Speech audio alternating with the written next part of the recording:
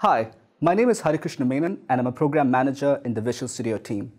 Performance is a critical aspect of any application. Customers expect applications to load fast as well as interactions with them to be jitter-free and fluid.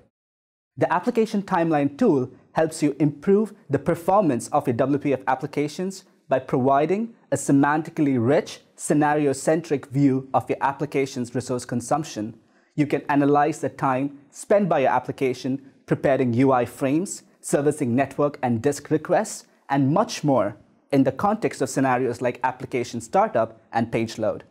This tool is available for Windows Store, Windows Phone, WPF, and UAP platforms. In this video, let's take a quick look at the capabilities of the application timeline tool in Visual Studio 2015. I have here a simple stock ticker application that shows the value of shares for a specified set of stocks over the last 1 year. Right off the bat, you can notice that the startup is super slow. And I'm going to use the new application timeline tool to figure out what could be wrong in my application. I'm going to close this app, switch back to Visual Studio, and open the Performance and Diagnostics hub. I can do that by going to the debug menu and clicking on Start Diagnostic Tools without debugging. This opens up the Performance and Diagnostics hub in Visual Studio. You can see the new application timeline tool and the CPU usage tool is already selected. I'm going to now launch the application under the profiler. The application is launched, and if I switch back to VS, you can see that a live CPU utilization graph is shown that shows the amount of CPU that's being consumed by your application. It looks like the application has completed loading. I'm going to switch back to VS and hit Stop Collection. As collection might take some time, I'm going to switch back to my pre-prepared session file. When the session report comes up, you can see that we show you 3 graphs. The first graph is a UI thread utilization graph. The UI thread utilization breaks down the utilization of your UI thread into its components that is understandable to users. For example, we tell you the time taken by parsing, layout, render, I/O, and application code. You can see that there is a lot of application code running during application startup. The second graph is the visual throughput graph. It tells you the frame rate of your application in the desktop window manager, in the composition thread, and on the UI thread. You can see the frame rate was pretty much 0 for the UI thread during application startup. That means it was completely busy. Now let's take a look at the details view. In the details view, you can see we have created a top-level event called application startup. This event measures the time between the application is launched by the operating system and the time taken for your application to show its first frame. So this is super interesting. So I'm going to right-click on this event and do filtered event time range. When I do that, my view is filtered by the time taken for application startup, and I can view all the events that happen during startup. I can see my application spent 170 milliseconds in parsing. When I open that, it shows me all the files that were parsed as a result of parsing app.xaml. The parsing cost is inclusive of the time taken to parse the file and the time taken to create the object. It also shows me layout cost of each individual element. It tells me what the cost was for each element to layout during the layout pass. This is very interesting since it'll help me troubleshoot complex custom panels and their logic if they take too much time during layout.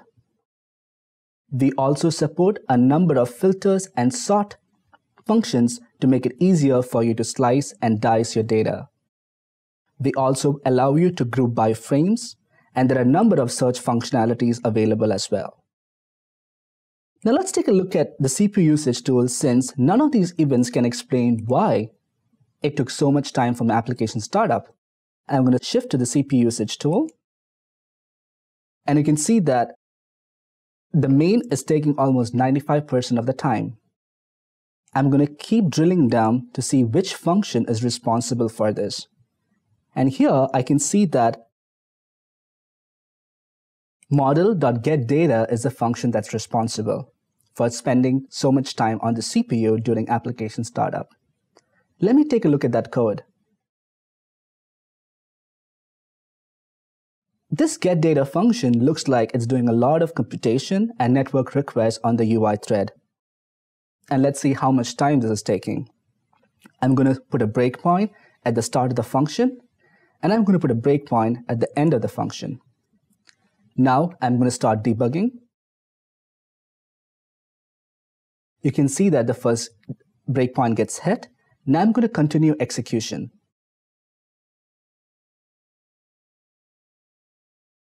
As you can see, it's taking quite a lot of time to execute this function. And you can see here, the new feature called perftips tells me the time taken between these two breakpoints, and it's a good 8 seconds, which is not that great.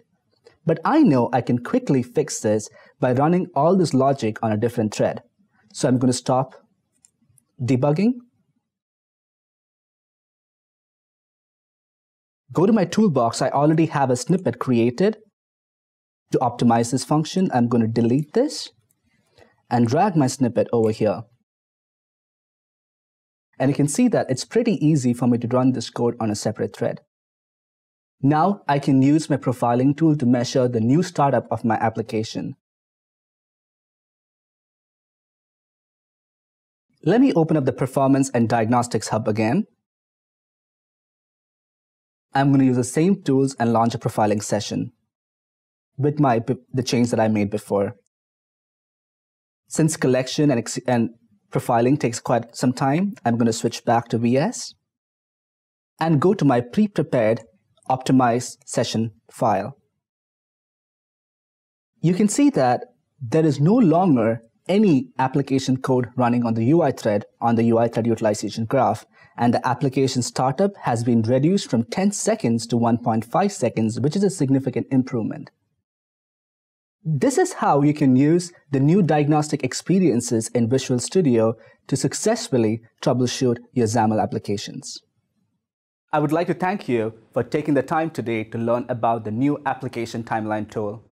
The Visual Studio and WPF team blog has more details around the features of this tool.